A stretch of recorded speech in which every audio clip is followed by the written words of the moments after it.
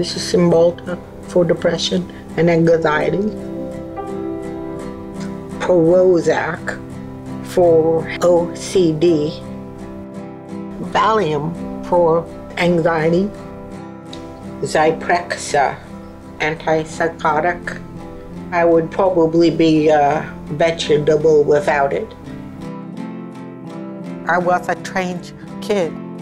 I had so many phobia, touching people close to me.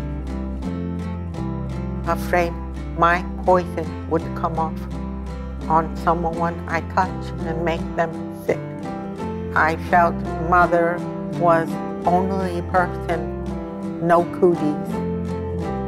My mother was in black and white in my memory. My father was pink, and sometimes he was red. He could talk about mental illness, but I don't think, in fact, he ever believed in it. Not for his daughter.